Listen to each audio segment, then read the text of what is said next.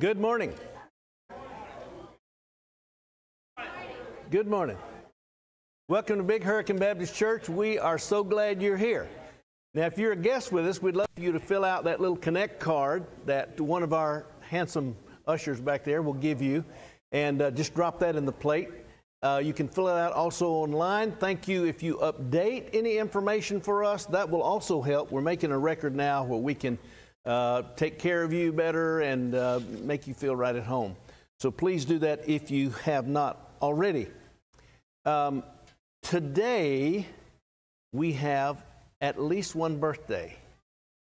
Walker, stand up. Teresa Stone, also stand. We're going to sing to you. Miss Glenda's going to play for us. We're going to sing you happy birthday. Any other birthdays? All right. Happy birthday to you. Happy birthday to you. Happy birthday, God bless you. Happy birthday to you. All right. Good job. Great, great. For this month, for our Operation Christmas Child, we are donating stuffed animals and action figures. So if you have those, want to bring them, drop them in the bucket in the back. We're making quite a nice selection of things, a collection of things that we will have available for you in November to pack, maybe before then. And we are eager to get those things together and to make some really great shoe boxes this year. I wanted to tell you about an opportunity coming up that some of you may want to take advantage of. July the 22nd through the 26th, there will be a mission trip going to Paducah, Kentucky to do light construction, everything from painting to framing and sheetrock and stuff like that. But if you've never been on one, this is for adults. We'd love to take men and women, and that is paid for. The trip is of no cost to you except travel meals to Kentucky. So it depends how long it takes us to get there and how much you want to eat on the way there. But your lodging and your fees, everything is taken care of. And we'd love for you to be part of that. Please see me as soon as possible. They're collecting up now. They're going to be having team members together. But it will be a light construction work in Paducah, Kentucky. It will be a great opportunity in July, the 22nd through the 26th. Vacation Bible School starts tomorrow. Yay. Children, any children in here? Raise your hand if you're a child. Okay, raise your hand, children. This is the time and this is the day that you invite your friends. Invite your friends and tell them to come with you. Your mom will go get them. Invite them to come with you to Vacation Bible School tomorrow night, 6 o'clock. 5:30 tomorrow night. Come tomorrow night. We'd love for you to participate in that. What that means is we've got a week-long Vacation Bible School, very exciting things planned and ready to go for you. So please be here, kids, for Bible school. Bring all of your friends. Tonight, there will not be worship services, but there will be a meeting of all the teachers and directors and those people involved in Vacation Bible School to finish up the planning and decorations. So we'll do that tonight. There will be ESL this evening. Okay? Other announcements? I do have an announcement. Addie Bosch. Addie, would you please stand? She loves to stand. Addie has entered into the early program, the early college program at the University of Alabama. We want to give her a big hand. As she prepares to do those online courses and those things, how very exciting. Congratulations, Addie. Other announcements we need to make this morning. Yes. Teresa?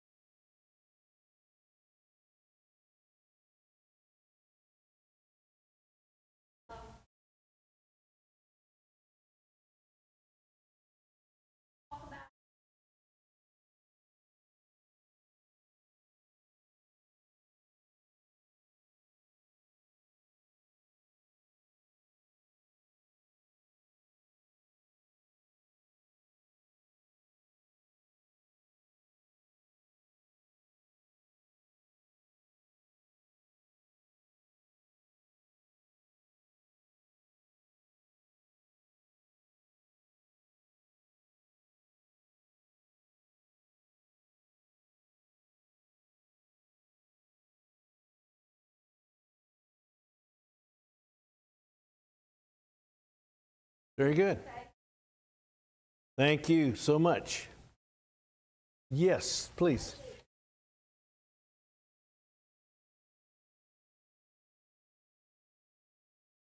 Okay.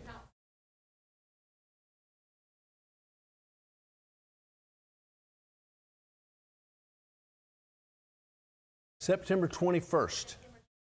Okay. All right, we'll do that. We'll remember that. Put that down. Good stuff. Thank you so much for coming. This morning, our scripture reading will be by Miss Jackie Michael. Jackie, would you come and read for us?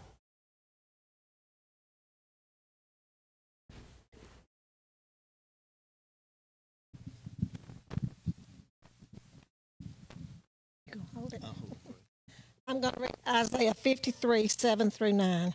He was oppressed, he was afflicted, yet he opened not his mouth. Led as a lamb to the slaughter, and as a sheep before its shearers is silent. From prison and from judgment, and who would declare his generations? For he was cut off from the land of the living, for the my people he was stricken. And they made his grave with the wicked, they made his grave with the wicked, but with the rich, because he had done no. With me? Our Father, we thank you so much for your wonderful love that you sent to us, Jesus, prophesied, predicted by Isaiah centuries before. Thank you for the truth of the Scripture and the power of that truth as it changes and touches us. Help us as we worship and lift you up today, that you would be honored and glorified. In the name of our wonderful Savior, Jesus, amen. Okay, this morning, there's the musician. Go for it, Todd. Oh, we're going to greet. We have to greet. Stand and greet, please.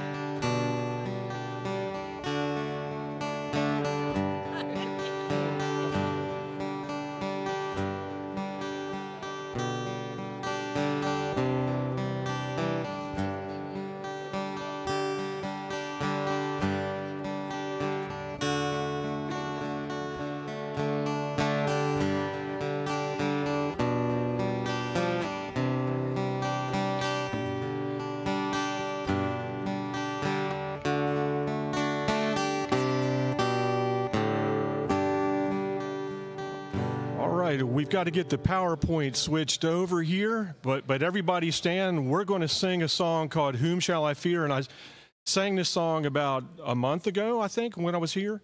So it says, you hear me when I call, you are my morning song.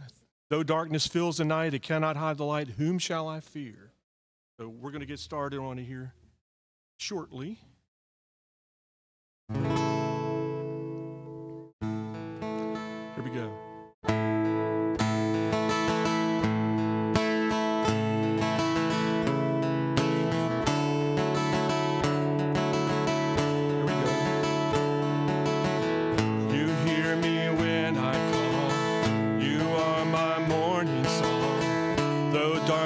Fills the night, it cannot hide the light.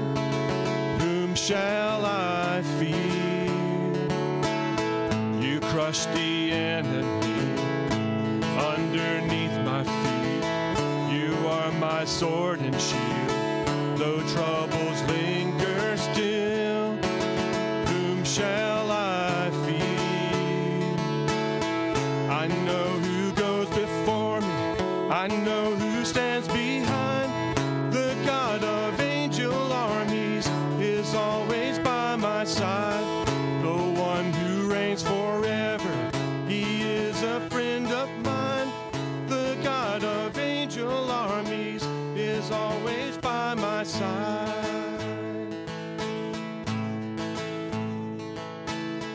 My strength is in your name, for you alone can save. You will deliver me, yours is the victory. Whom shall I fear? Whom shall I fear?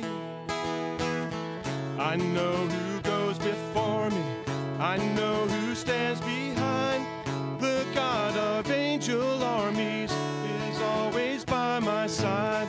The one who reigns forever, he is a friend of mine. The God of angel armies is always by my side. And nothing formed against me shall stand. You hold the whole world in your hands. I'm holding on to your promises. You are faithful, you are faithful, and nothing formed against me shall stand. You hold the whole world in your hands. I'm holding on to your promises. You are faithful, you are faithful. I know who goes before me, I know who stands behind. The God of angel armies is always by my side. The one who reigns forever, he is a friend of mine. The God of angel armies is always by my side. I know who goes before me, I know who stands behind. The God of angel armies is always by my side.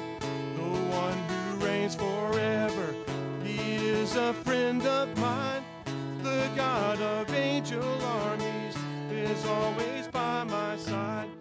The God of angel armies is always by my side. Right. Remain standing and sing. Shout.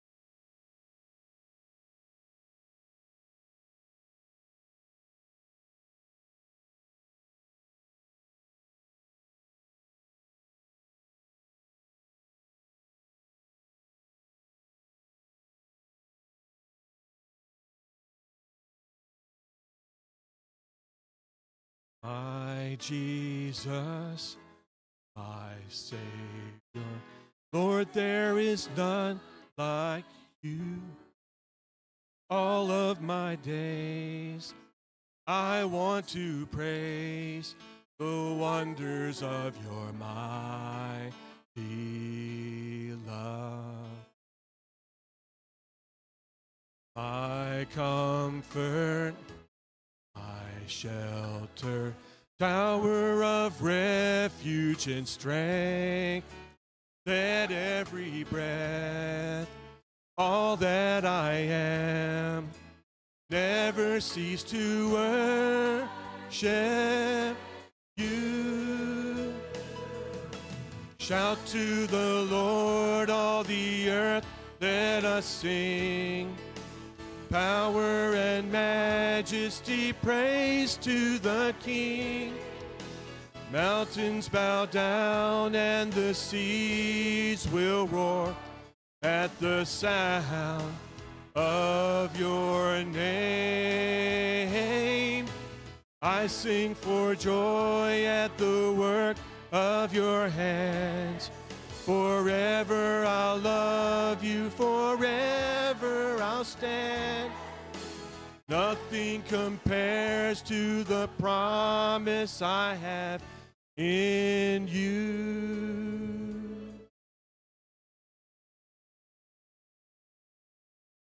My Jesus, my Savior, Lord, there is none like you. All of my days I want to praise the wonders of your mighty love. My comfort, my shelter, my comfort, my shelter, tower of refuge and strength. Let every breath, all that I am, never cease to worship you. Shout to the Lord, all the earth, let us sing. Power and majesty, praise to the King. Mountains bow down and the seas will roar at the sound of your name. I sing for joy at the work of your hands. Forever I'll love you, forever I'll stand. Nothing compares to the promise I have in. Shout to the Lord, all the earth, let us sing. Power and majesty, praise to the King. Mountains bow down and the seas will roar at the sound of your name. I sing for joy at the work of your hands. Forever I'll love you, forever I'll stand.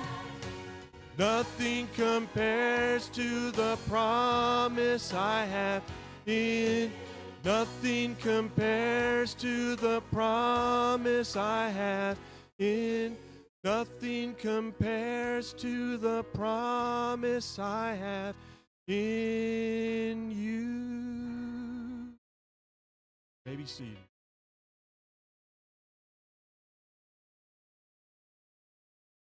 Right, this next song is a song that I wrote, and it's a simple song, and I think you guys can follow along.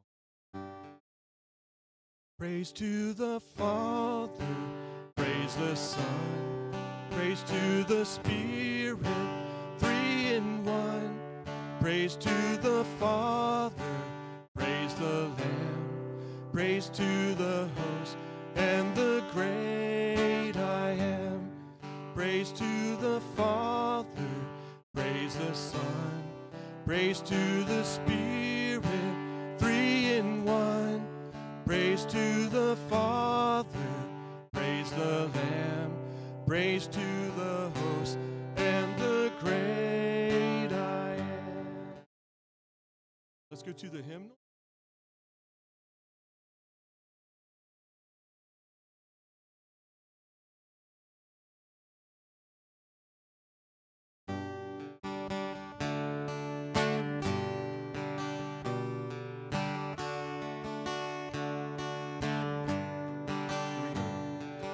Marvelous grace of our loving Lord, grace that exceeds our sin and our guilt. Yonder on Calvary's mount outpoured, where the blood of the Lamb was spilled.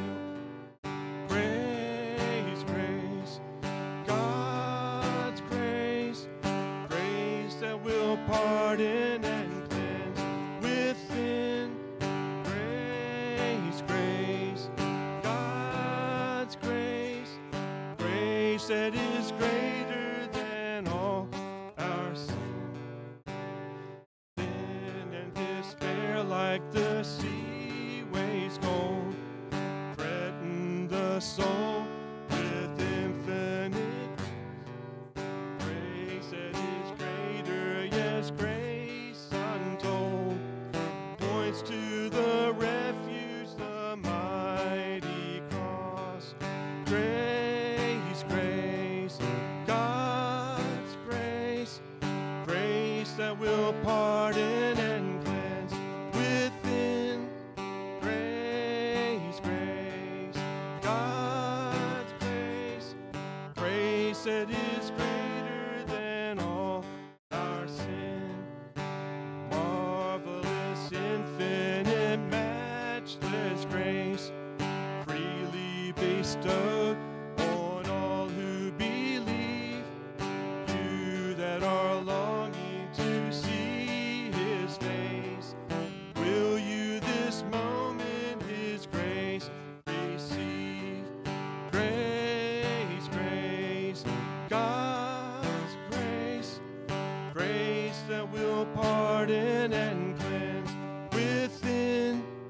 Grace, grace, God's grace, grace that is greater than all our sin.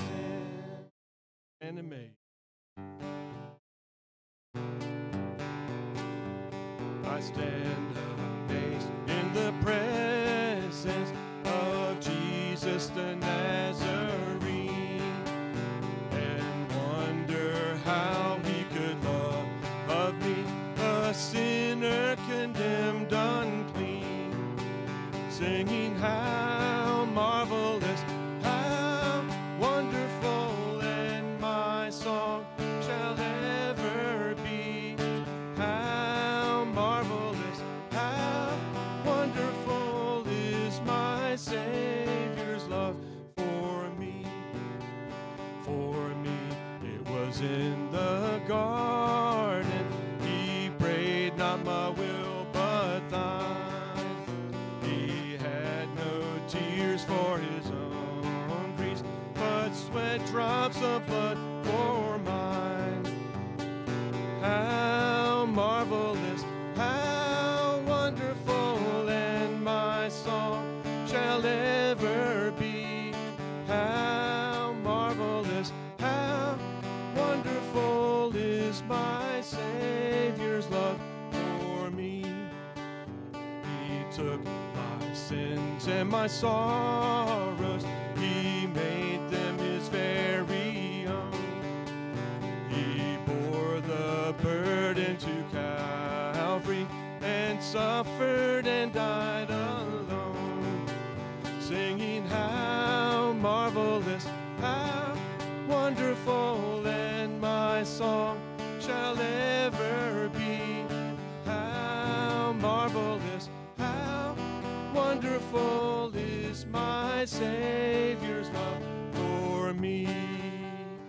How marvelous, how wonderful, and my song shall ever be.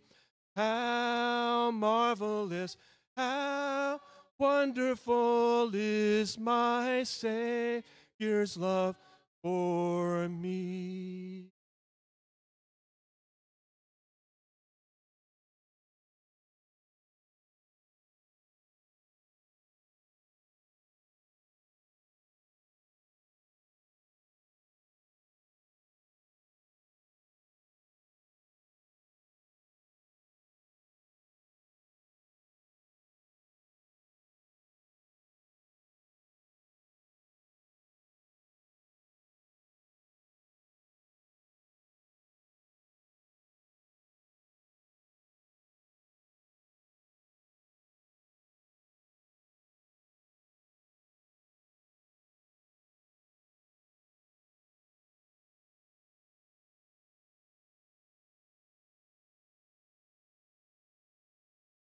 1,000 generations falling down in worship to sing the song to the Lamb. And all who've gone before us and all who will believe, sing the song of ages to the Lamb. Your name is the highest, your name is the greatest, your name stands above them all. All thrones and dominions, all powers and positions, your name stands above them all. And the angels cry, oh, holy. All creation cries, oh, holy. You are lifted high, oh, holy, holy forever.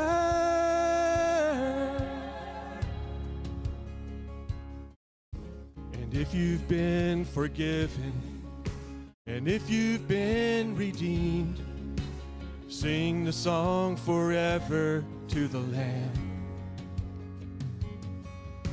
And if you walk in freedom, and if you bear his name, sing the song forever to the Lamb.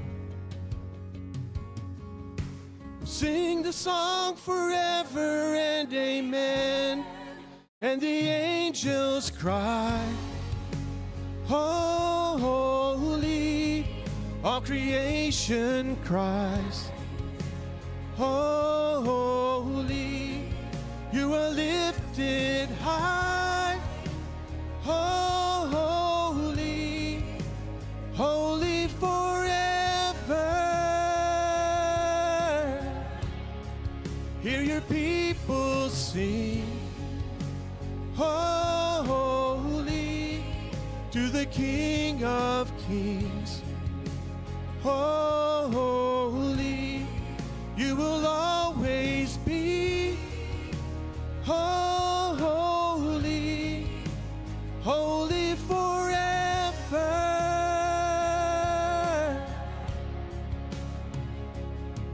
Your name is the highest, your name is the greatest, your name stands above them all. All thrones and dominions, all powers and positions, your name stands above them all. And the angels cry, oh, holy. All creation cries, oh, holy. You are lifted high, oh, holy, holy forever. And the angels cry, oh, holy. All creation cries, oh, holy.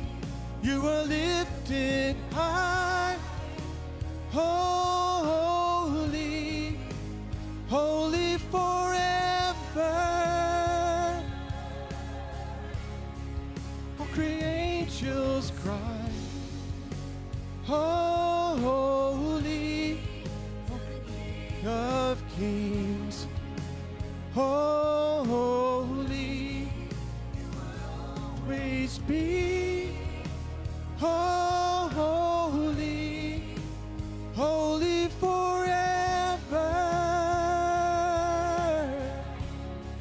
You will always be, oh, holy, holy forever.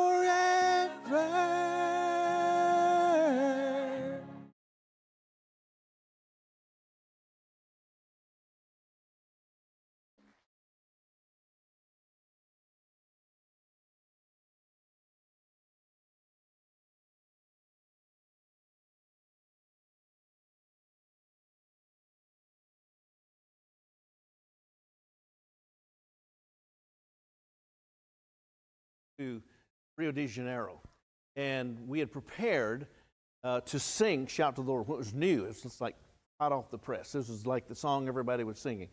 We had prepared it, and we got there to sing it, a group of about 26. It was a medical team, a large team. And Sunday morning comes, and we're ready to go, and we're ready to stand up there and sing this song.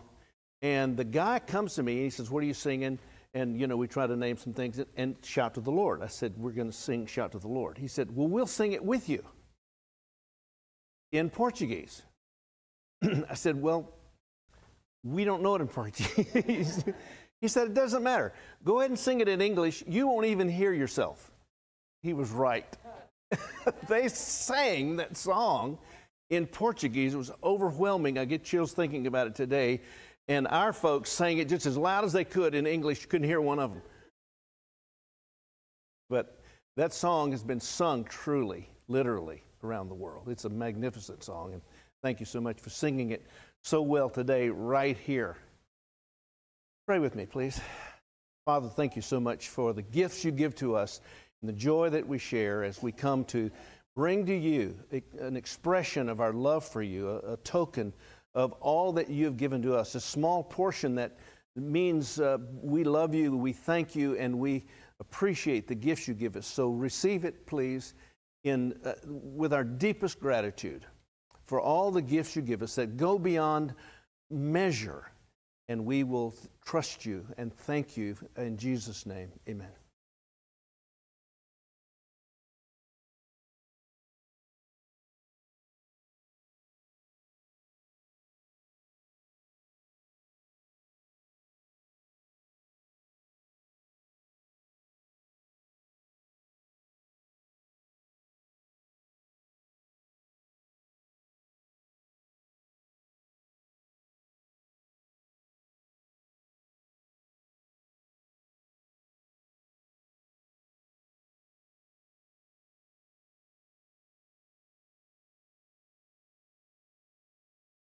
Children, thank you so much for coming, and workers for helping them.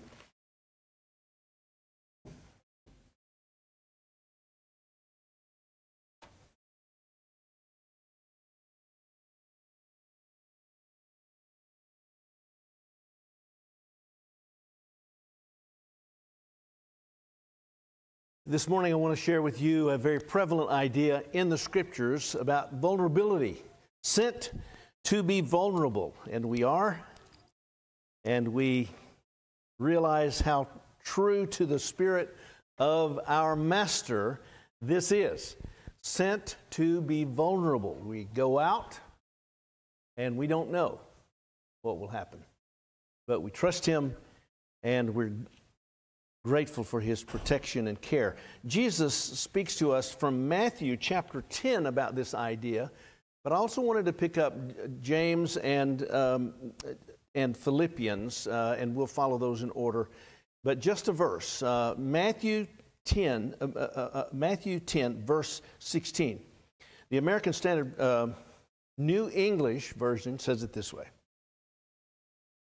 "Behold, I am sending you out as sheep in the midst of wolves.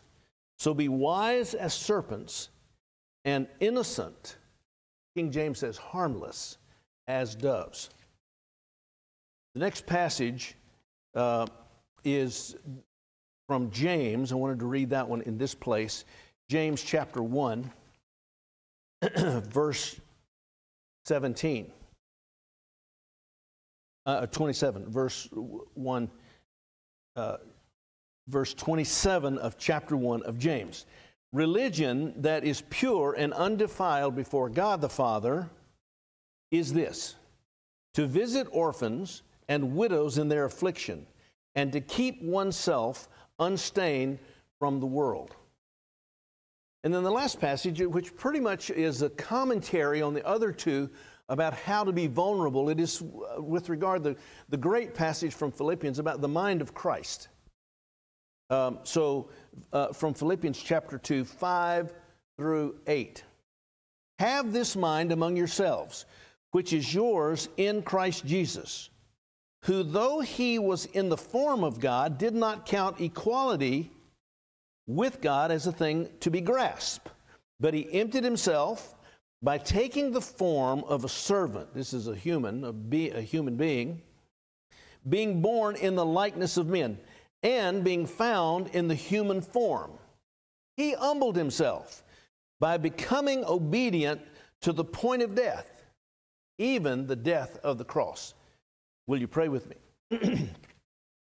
Our Father, we come today ready to be sent by you, realizing that there may be certain costs to that. There may be difficulty in being heard.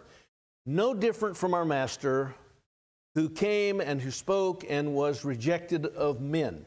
We thank you for even the prophet who saw ahead that the Master and his message would be rejected by many, but that there would be some.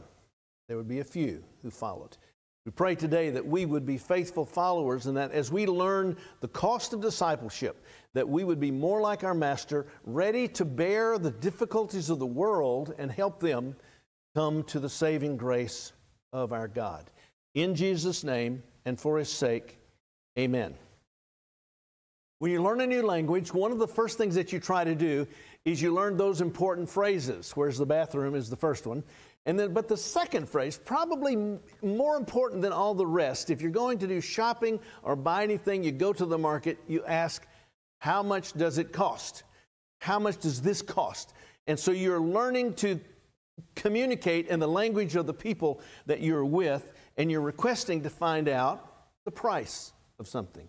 What is the price? Very important phrase. Well, it's the same way when you meet internationals in our country. They come to you and they unapologetically ask you, how much does that cost? How much does this cost? They want to know what the cost of your house is and what your car is, and they will ask you without shame, what does this cost? We're a little hesitant to try to ask people about the cost of something. To us, it's not real courteous to say, how much did that cost? So, because we don't want to be asked, how much does this cost? And so we kind of have an agreement among us that we kind of may hedge up against it and move up close to see if we can find out if it's offered. But we don't generally ask, how much does this cost? In 1937, Dietrich Bonhoeffer wrote a book entitled The Cost of Discipleship. This was on the brink of World War II. The Nazi regime under Germany had begun, and there was a great cost to discipleship.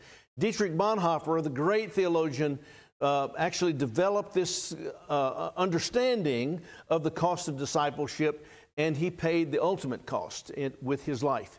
He spent years in prison, and then he died as a result of his faith. When Jesus says this strange verse in Matthew, and he speaks about serpents and doves, we wonder what it means in order to be wise as serpents. What does that mean when Jesus says to us, be wise as serpents? What lessons do we take from observing a snake, a serpent? Well, when he sends out the 70, in Luke chapter 10, it's a parallel to this story that's told in Matthew. He sends them out and he encourages them to be very, very careful. It's a repetition of the same phrase that Jesus uses here to say, be wise as serpents, harmless as doves, and they were going to be scattered. And here's the pattern, that God scatters us and he brings us back together. He scatters us and he brings us back together. And so it is with the apostles. They are scattered and they are brought back together. At this point in the life of Jesus, he has 70 disciples who are sent out, and they have this information. They're told to be wise as serpents, harmless as doves. As you go, these are the things that you're going to have to do. So he is actually saying that he is sending them into peril, and that there should be, in their operation and in their greeting of people, wisdom, prudence, and simplicity at the same time. You do not have to be a scholar of Egyptian hieroglyphics. You can just look at the columns and the pictures and the wall paintings, and you can see very prominent in the writing of hieroglyphics the use of a serpent, and that symbol is the symbol for wisdom, for understanding. It is a prominent figure for cunning, and it is probably because the snake does two things very well. One is he blends in. We know this, don't we? We've seen him in the grass. Sometimes we don't see him well in the leaves. And then secondly, he knows exactly when to strike. He knows the distance that he can reach. He knows the distance that you are. And in his habitat and in his world, the snake knows these two things without question. He blends in. He knows how to be unseen. And then secondly, he knows when to strike. So there's a little bit of information here that Jesus is saying to them. As we go, we represent wisdom and skill, cunning, in avoiding danger, in avoiding difficulties. Jesus actually will chide the Pharisees at one point when he says, you are being silent like serpents, and you're showing wisdom in your silence. Probably was the greatest wisdom that they had, was to be silent in the indisputable logic of Jesus Christ. That would be the greater part of wisdom, to listen to him and not try to speak themselves. But even among the ancient Hebrews, the serpent was an image of wisdom. It was a symbol of wisdom. Our interpretation of the garden story is simply one where the serpent was more crafty, and that's a strange word for us, but he was more cunning than any beast of the field. And we see a certain kind of understanding coming from him there. But it does mean Jesus is saying to them, you must be prudent in recognizing a dangerous situation. We would say in English today, you must be street smart. Think about what you're doing. Think about the group of people you're with, and you need to blend in, and you need to know when to speak. The temptation for self-preservation is very great for us. Too much of this understanding and wisdom, this knowledge, causes us to lead to a protectionism. It causes us to want to save ourselves. I have a friend who has a bunker. I mean, he's got a bunker. It's the real deal. And he has storage in there for food. And, a pipe that comes up out of the ground. He can breathe under there. It's more than a fallout shelter. It's more than a tornado shelter. It is a bunker because he's got guns in there. He's got ammo in there. And he is ready. Now, I'm not a survivalist myself. But I'm glad to know where he lives and where his bunker is. He has a bunker. I mean, it's a real deal bunker. And that is a certain frame of mind where you fall into the line of protecting yourself. You protect yourself with everything that you can. And this is a resistance against the idea that Jesus is putting out. He's not saying become a protective person. There's an animal that is called the pygmy slow loris. This animal is a cute little guy, but he's dangerous because he has a poison gland that he licks, and when he does that, it gets on his fur. It's under his arm. He licks his fur, and then it gets on his teeth, and he is poisonous now. And no one can get near him because he's poisonous. The interesting chemistry behind this is that it's not activated until it's in his saliva. Until his saliva lands where he licks this and it gets on his teeth and in his mouth. He is then extremely dangerous. This is an element that we are tempted to become.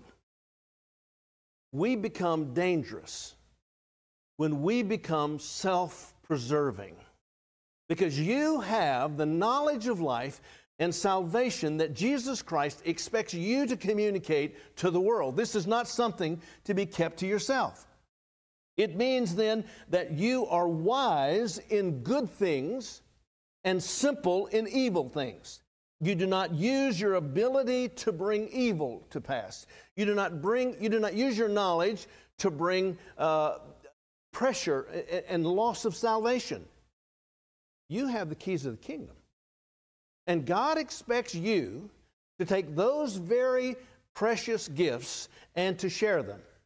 Now, we want to be people who build wisdom in good things, in the good and the godly. Jesus is telling us this. He is also teaching us to be careful and to be wise when we share.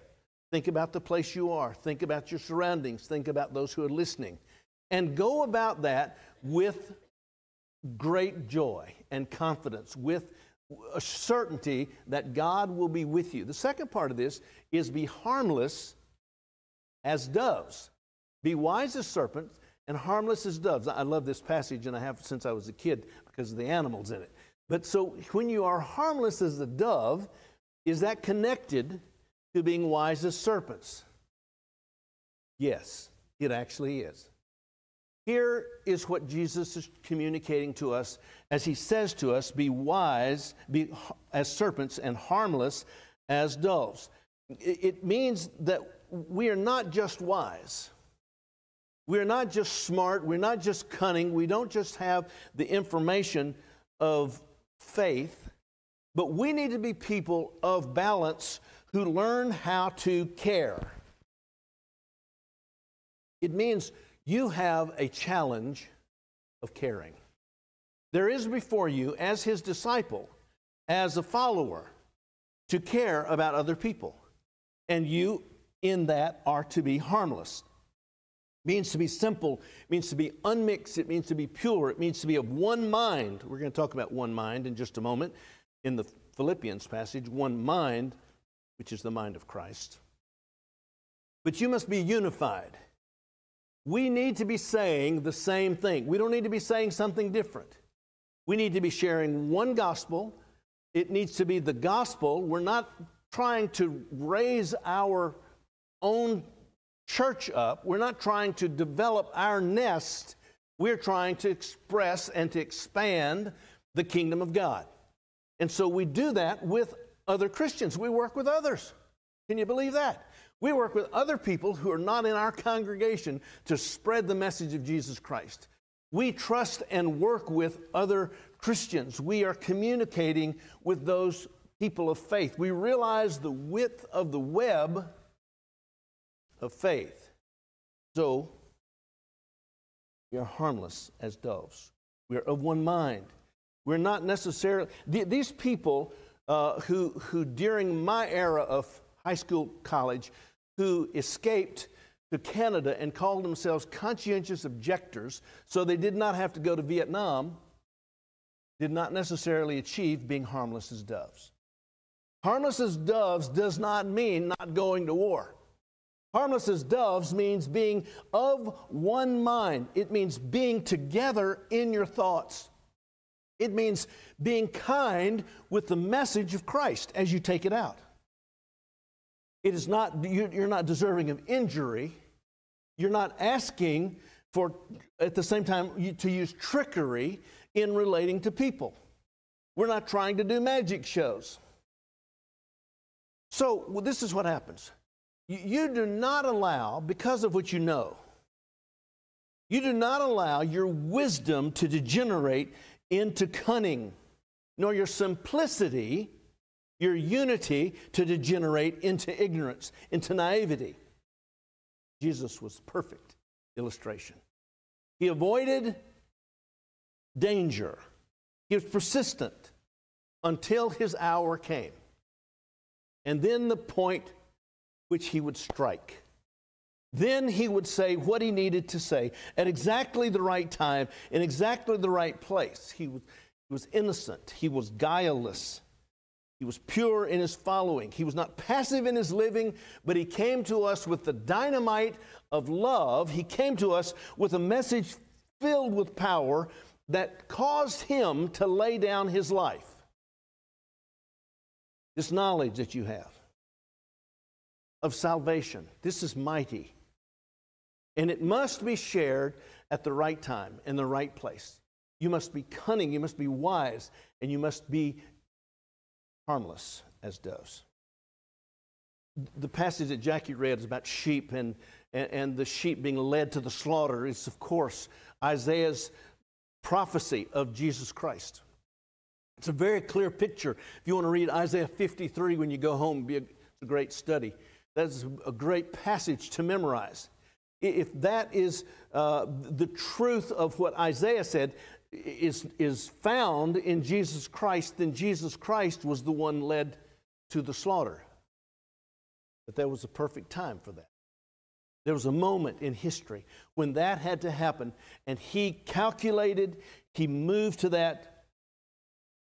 This invitation that Jesus says to come and to follow me and be wise as serpents and harmless as doves, as he sends the 70 out.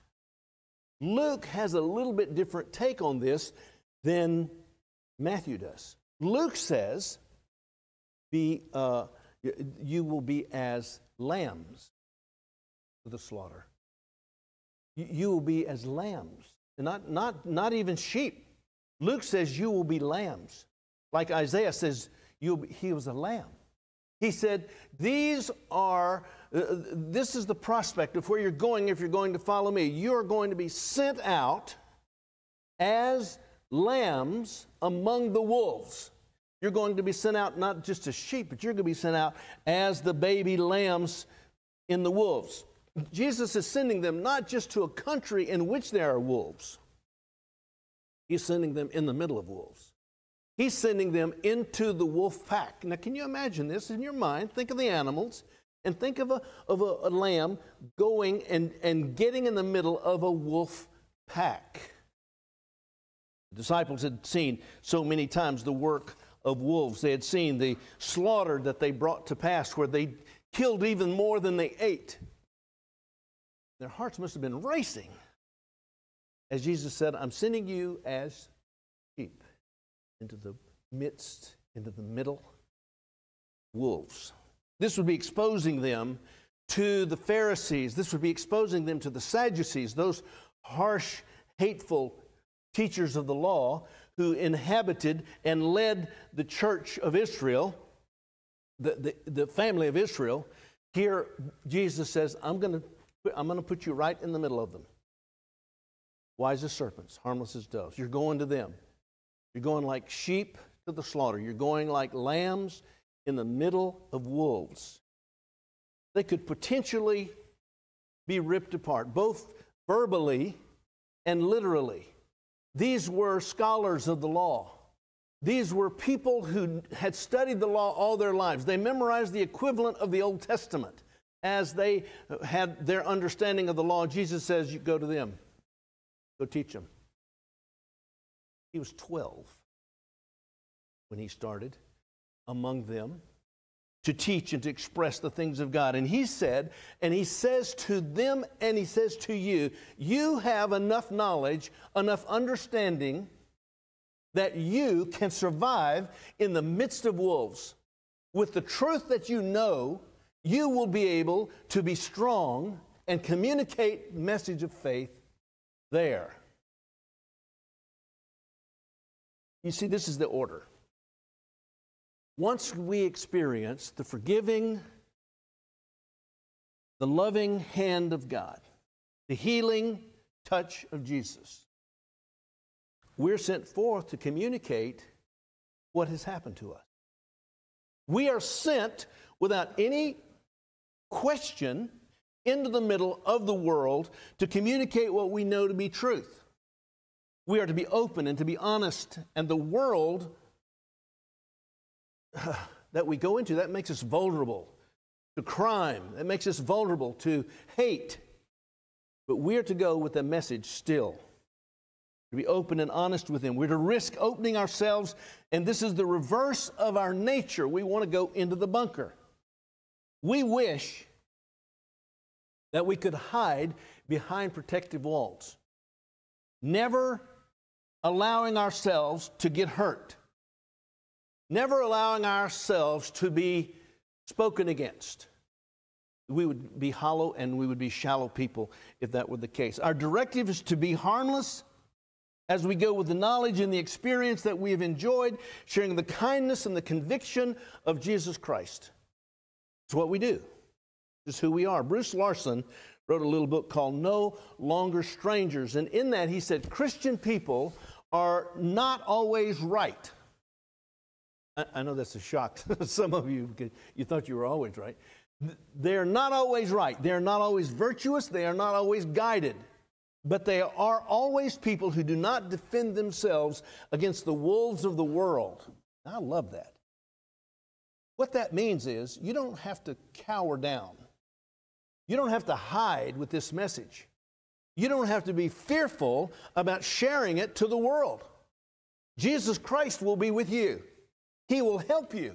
And He will give to you courage and confidence that you do not have. He will protect you in a way you cannot imagine. And He will allow you to deliver the message of truth. Because He's sending you right into the middle. Don't wait on the edge. Go straight for the center. Always we are people who do not have to defend ourselves. We do not have to defend ourselves against the wolves. We do not have to defend God. All we have to do is share the message. We are freed by the power of Jesus Christ to share the grace of God. We're freed. You're free to do that. You are allowed to do that. You are encouraged and empowered to do that. And you can do that like no one else. Well, when do we obtain the mind of Christ? If you look at the last passage, that Philippians passage, we obtain that singular mind of Jesus Christ. Can you imagine the mind of Christ? What would that be to have? Paul encourages the Philippians with it. You see, this is the mind of Christ. He has changed history because of His vulnerability. Jesus Christ came with the understanding and the knowledge that He would die. Do you believe you're going to die? You're going to die. We're going to all die. Unless Jesus comes again. And I believe He's coming. I just don't know when it is. But we are going to die. All we determine is how we will live. We don't determine how we're going to die. We determine that in life we will be the people of God and we will deliver this message in the days and the hours that we have.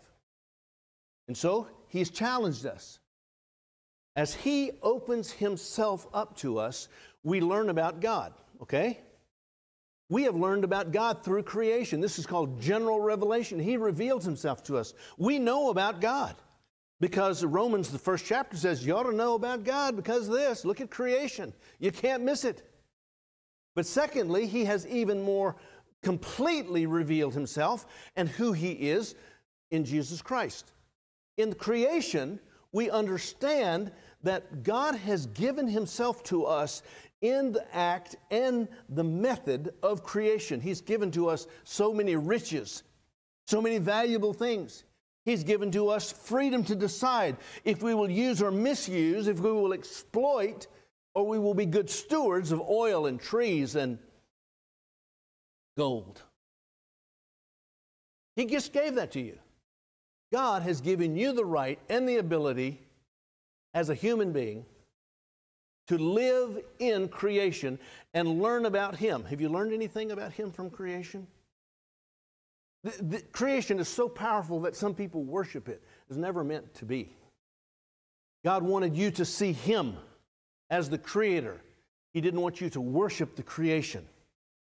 But now when He has come in Jesus, He has further exposed Himself profoundly, warmly in Christ because He became one of us. God became one of us. You ever look at the ants? Look at the ants on the ground? I wonder if I could talk to those ants. I wonder if they'd understand anything. You put a stick down in there and they run up and down it and try to bite you. If you were an ant, maybe you could communicate with the ants. Exactly what God did. He became a human being. Not because He didn't know us, but because we didn't know Him. We learn about God from Jesus Christ. We learn who our Creator is. We learn and we discover the goodness of God. There's no match anywhere in history. No one has ever done what God did. He revealed himself to us.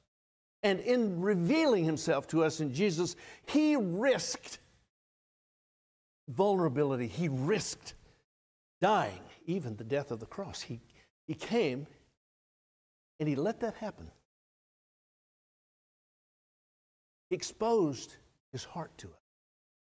He exposed who he was to us. He let us see his tender forgiveness, his boundless love, and we did not have to search for it. He delivered it to us. He brought it to us in a manger. He communicated to us his vulnerability. He sends us with the same expression of love to the world. It's turned right around. As the Father has sent me what? So send I you. God sent him, and he sends us.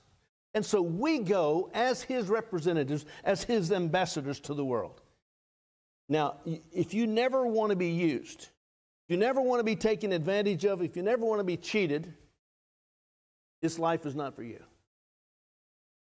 There's a man who was standing on a dock in Michigan, Lake Michigan actually, and there was a child who was drowning right in front of him.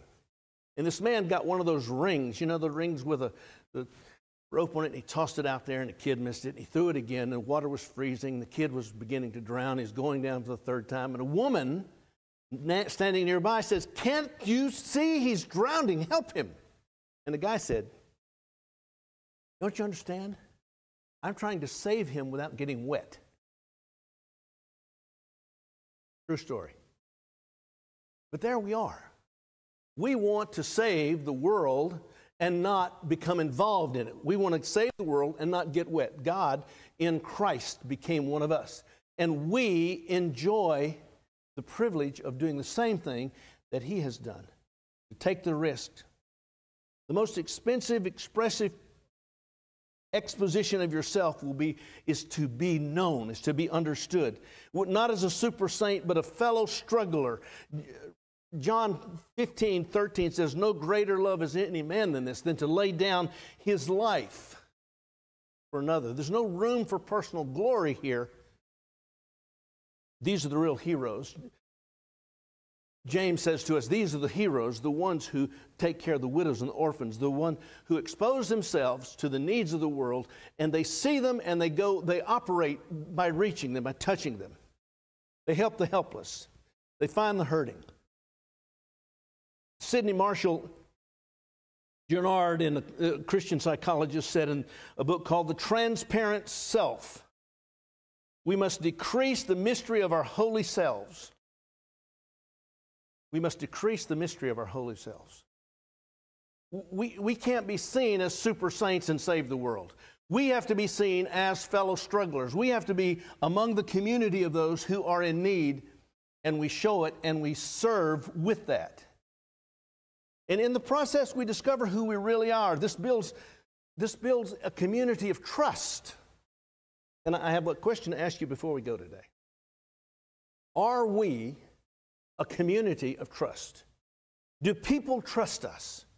Do they trust us as a church? That's the big question. But do they trust you as an individual? Are you one of them? Are you separate from them? You think you're better than them? Are you one who communicates and shares what you have in your heart?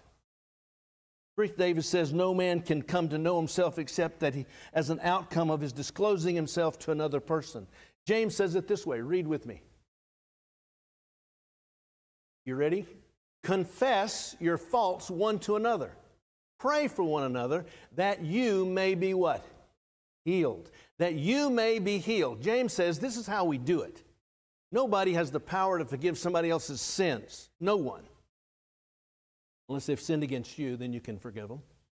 But when we confess to each other, it is for the purpose of praying for one another. It is for the purpose of having knowledge and good understanding so that we may be healed. So, closing. Jesus is saying to us, be wise in avoiding needless danger, but always ready to pay the cost. The cost of discipleship is that you will be vulnerable. He paid a terrible debt to bring himself to you and to show you himself. You will also pay a debt to show yourself to another person and to expose your heart in Christ, effectively communicating the love of God. Now, you can be a survivalist on earth if you want to, but it may be that you're homeless when it comes to heaven. You do that.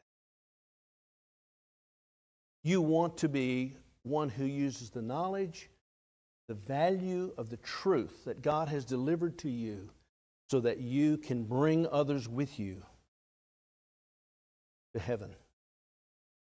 A few will say, that's the life I want.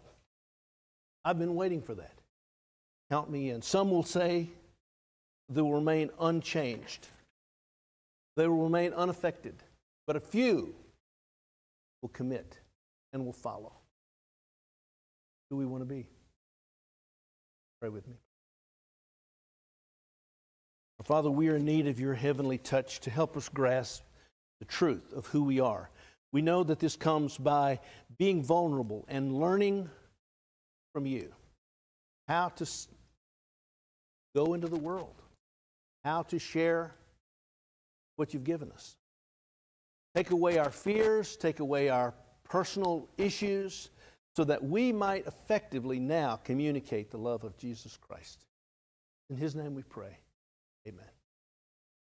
Hymn of invitation. Let's stand and sing number 476, In the Garden. 476.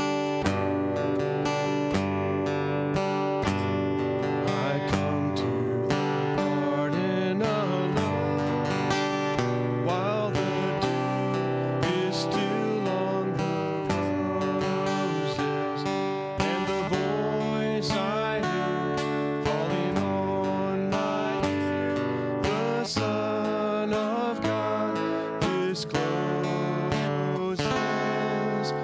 And he walks with me, and he talks with me, and he tells me I am his own. And the joy we share as we tarry, none other has ever known. Billy Bosch, would you close us this